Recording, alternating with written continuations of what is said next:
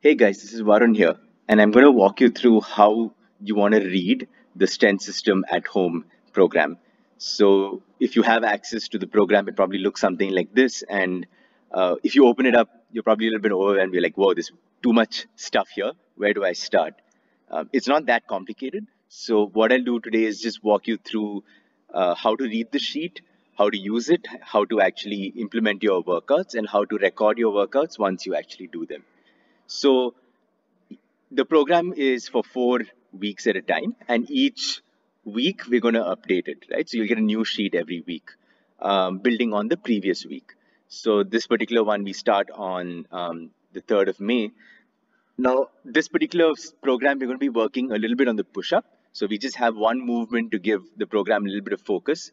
We'll obviously work on everything else, but the push up will be our main focus for these next 4 weeks, improving our strength.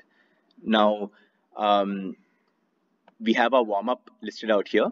So it may not look exactly like this, but this is just a sample warm up. So there are about 3 moves here. Uh, the move is written on the left hand side, my reps are on the right hand side. So if I can just click through to any of the links, it'll open up in YouTube and you can just watch the exercise. Now, you don't have to do the warm up, which is why it's optional. But if you do want to do it, this is what you can do. So the next part of the sheet is this is something again that's optional, but we would highly recommend you take a bit of time and fill this out.